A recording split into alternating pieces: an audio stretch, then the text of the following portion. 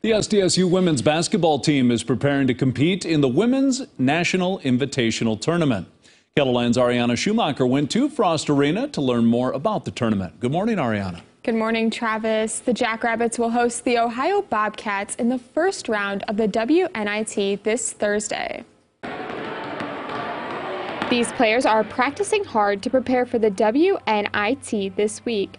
For Peyton Buckhard, it's her first time playing in this tournament. So it's going to be different. We'll get to play in some home games, which I'm really excited about. Frost is an electric place to play in, so I'm really excited for that different experience and then just to play as many more games as possible. The last time the team participated in the WNIT was in 2017, and they are excited for the chance to continue their season. Sometimes when you can really get some momentum and play well in this tournament, it can be a great springboard into what you want to do into the upcoming years. Playing after conference season, you get a lot more reps, you get to play with your team more, and just really that's your time to shine. That's what you work for all season, is playing in those post-conference games. Now that they know who they're competing against, it's time to focus on training.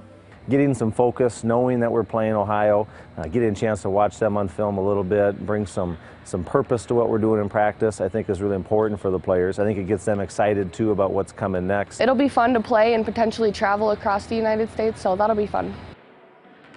You can catch all the action of the Jacks versus Ohio University on Thursday at 7 p.m. in Frost Arena. Looking forward to it. Playoff basketball, always exciting.